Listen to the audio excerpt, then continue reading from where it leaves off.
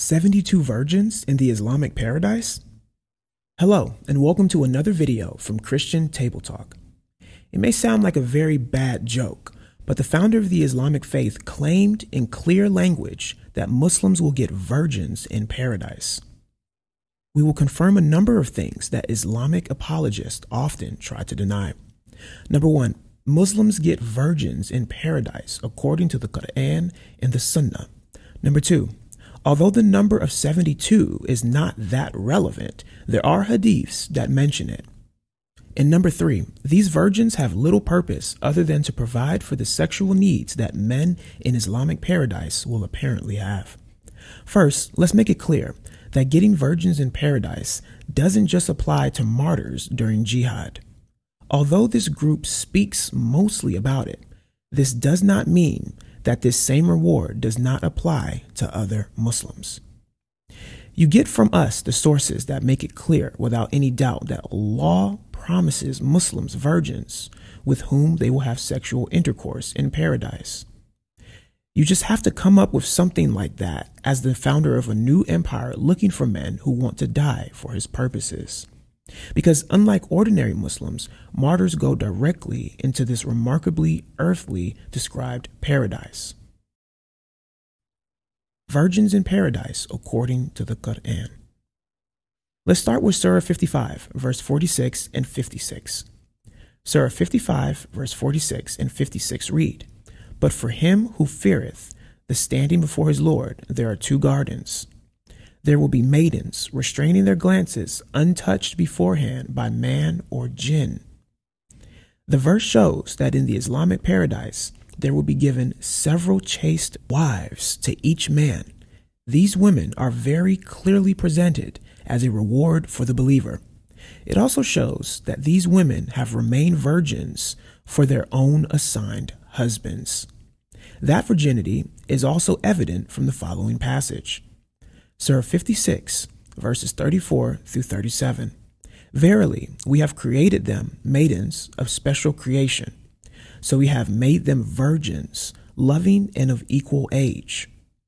Ibn Kathir wrote in his tafsir, his exegesis of this passage, that the Prophet in Jami'at Tirmidhi was asked if there will be sexual intercourse in heaven. His answer, according to Ibn Kathir, was yes. He will have the strength to have sexual intercourse with 100 virgins in one day. A similar hadith from the same collection can be found later in the video.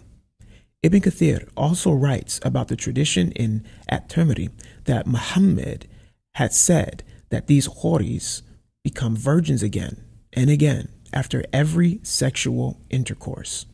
However, this has been removed in the English translations of both Tafsir Ibn Kathir and Jami'at Tirmidhi because they probably do not want us to know about it. You can now see on the screen the part that talks about this. There are also Quranic verses that emphasize how aphrodisiac the appearance of these virgins will be. Surah 78, verses 31 through 33, for example, speak about this. "Surely the state of triumph awaits the God-fearing, gardens and grapevines, full-breasted mature maidens of equal age." This is apparently an important aspect according to Allah, a God who promises his followers full-breasted women in heaven. It is almost unthinkable, and that is why Muslims do everything they can to deny this information. When you look up this verse, you will find many translations, such as companions who are the same age, where the whole word full-breasted simply is omitted. But Quranic translations of Muslims like halali khan, full-breasted maidens, and pikthal, voluptuous women, are more honest. It simply states that these are women with a specific sensual physical characteristic, as you can now see on the screen. So don't be fooled by Muslim apologists who want to deny that it's about full-breasted women. To be sure, we quote the tafsir, the exegesis of the world-famous Ibn Kathir regarding this verse. Kawaib Atrab, meaning wide-eyed maidens with fully developed breast. Ibn Abbas, Mujahid, and others have said, Kawaib, this means round breast. They meant by this that the breasts of these girls will be fully rounded and not sagging, because they will be virgins, equal in age. This means that they will only have one age. Tafsir al-Jalalain is another Quranic commentary that confirms the same. And buxom maidens, Qawaib is the plural of Qaib. Of equal age, Atrab is the plural of Trub. The following surahs also point out the physical beauty of these women and the fact that they will be wives of the believing men. We will later show that Jesus labeled this teaching as an error. Surah 52, verse 19 through 20. Eat and drink with healthy enjoyment as a reward for what you have done. The God-fearing shall be reclining on couches facing each other, and we shall wed them to the maidens with large, beautiful eyes. Surah 56, verses 11 through 12, and verses 22 through 23. Those are the ones brought near to Allah in the gardens of bliss. And there shall be wide-eyed maidens like unto preserved pearls. In Surah 38, verse 52, and beside them will be chaste women restraining their glances, companions of equal age. Virgins in paradise according to the Sunnah. Also, in the Sunnah, virgins are promised to both martyrs and ordinary Muslims. Here is a selection of the, according to Muslims, authentic traditions. Jami' at-Tirmidhi, Book 38, Hadith 2536 reads, Anas narrated that the Prophet said, "The believer shall be given in paradise such and such strength in intercourse." It was said, "O Messenger of Allah, and he will be able to do that?" He said, "He will be given the strength of 100. With this hadith, Muhammad made it very clear. There will be sexual intercourse in paradise. There will apparently be so much sex in the Islamic paradise that Allah must give the believers the strength of 100 men to be able to sustain all of this. In the next hadith, you will find one of the reasons why this is necessary, where the concept of 72 virgins is discussed. Jami' at-Tirmidhi, Book 22, Hadith number 1663, narrated, Al-Muqdam bin Mahdi Qurb, that the Messenger of Allah said, "There are 6 things with Allah for the martyr. He is forgiven for the first flow of blood he suffers. He is shown his place in paradise. He is protected from punishment in the grave, secured from the greatest terror. The crown of dignity is placed upon his head, and his gems are better than the world and what is in it. He is married to 72 wives along Al-Hurain of paradise, and he may intercede for 70 of his close relatives." The hadith makes it clear that after his jihad, the martyr is married to no less than 72 virgins, houris, in paradise.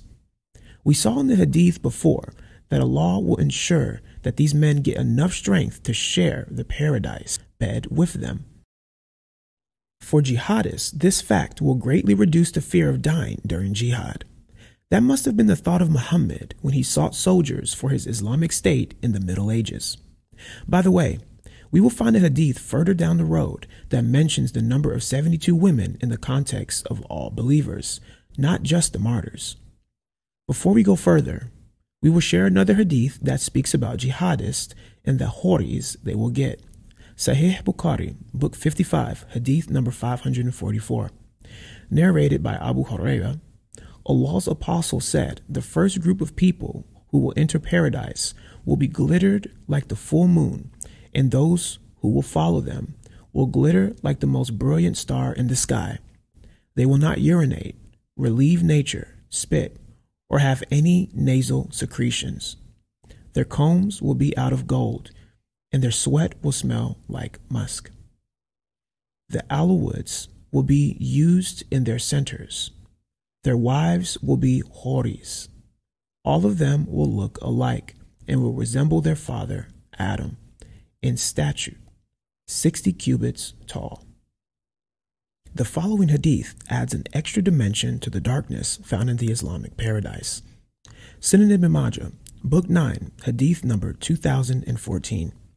It was narrated from Muda'at bin Jabal that the Messenger of Allah said, "No woman annoys her husband, but his wife among houris of paradise says, 'Do not annoy him, may Allah destroy you, for he is just a temporary guest with you, and soon he will leave you and join us.'" With the hadith, this shows that according to Islam, there is a large amount of jealousy and hatred in the Islamic paradise. However, these are the things that are completely unthinkable in the heaven of God, yet we read that the problems of polygamy on earth also occur in the Islamic paradise. The expectation is apparently that people will spend their time in eternity in a place where entities exist that have a sickly jealousy and envy towards others. Does this sound like heaven or more like hell?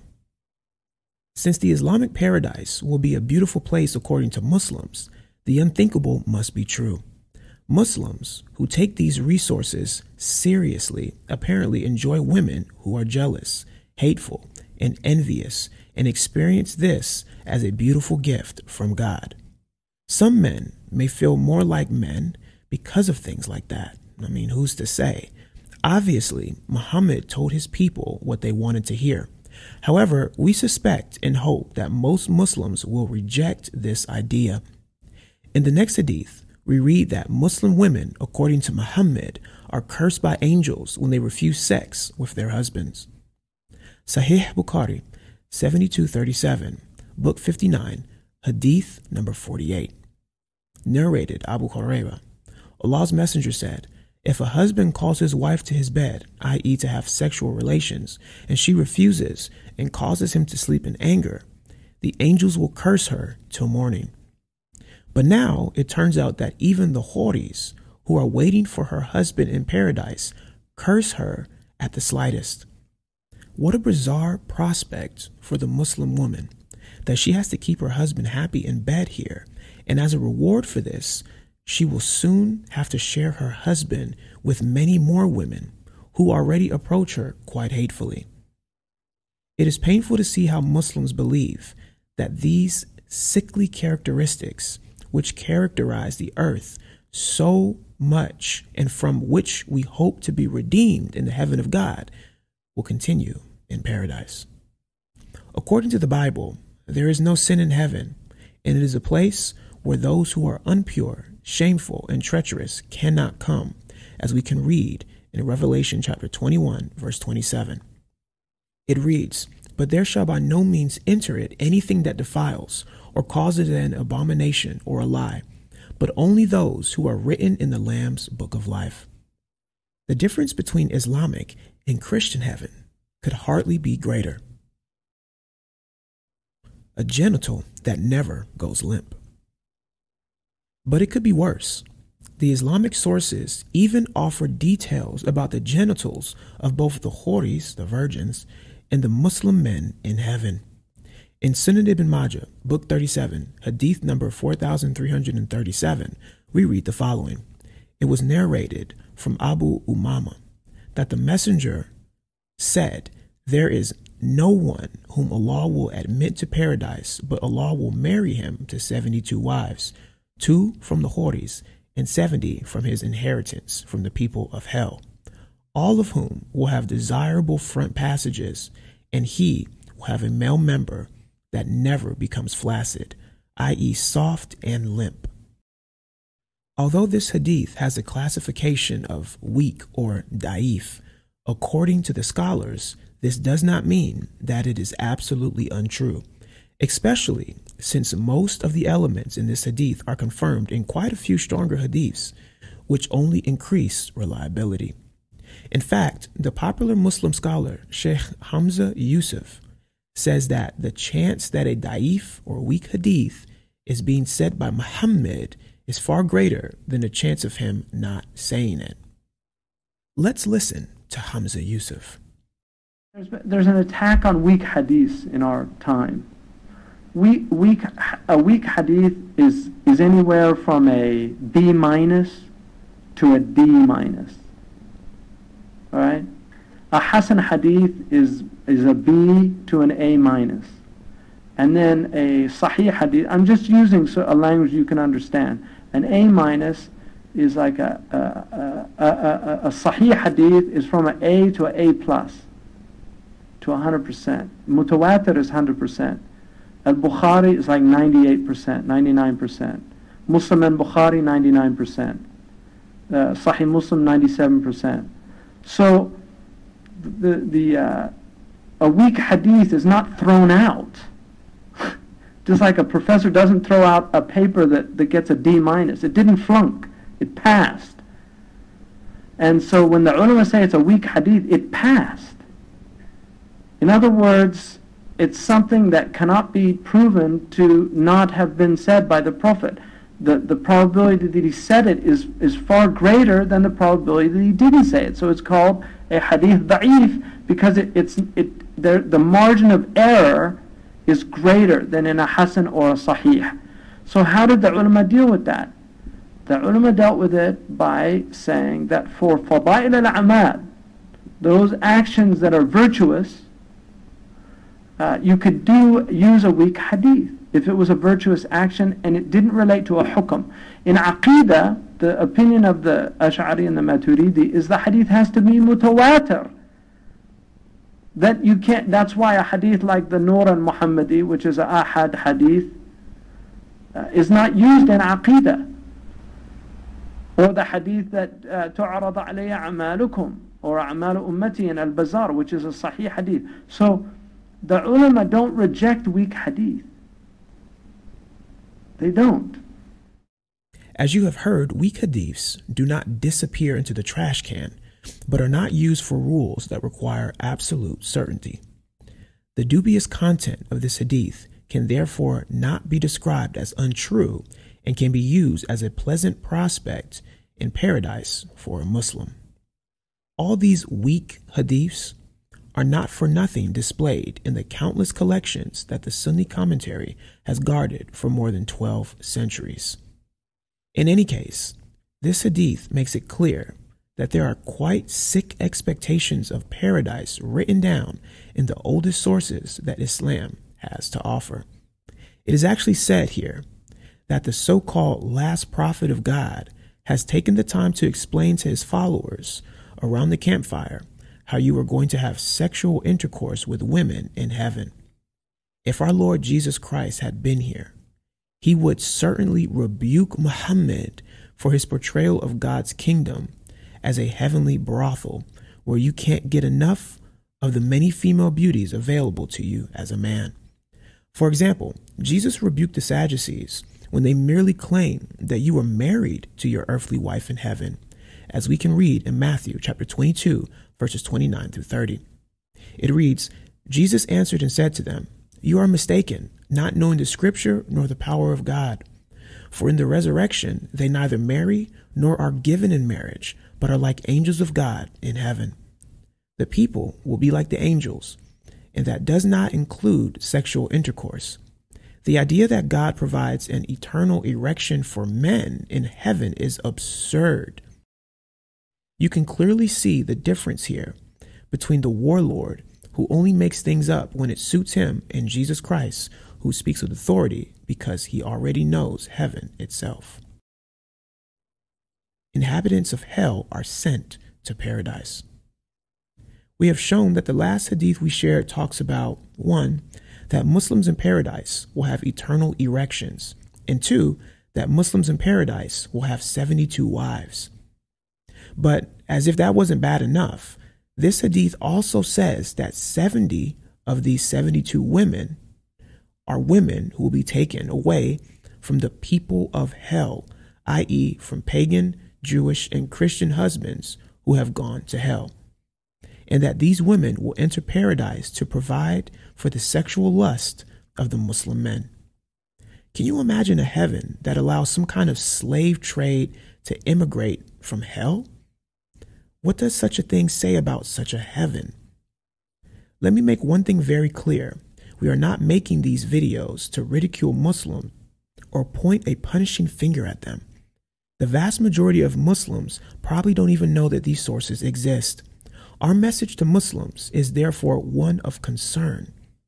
The hope is that Muslims will come to realize that this cannot be heaven, that the true God has reserved for us and in which we all hope to enter one day. Muslims, the question is, what kind of place does the search for Islamic heaven really lead to? Think about that. This was the end of the video. We hope it has been of some use to you. Thanks for watching, and God bless.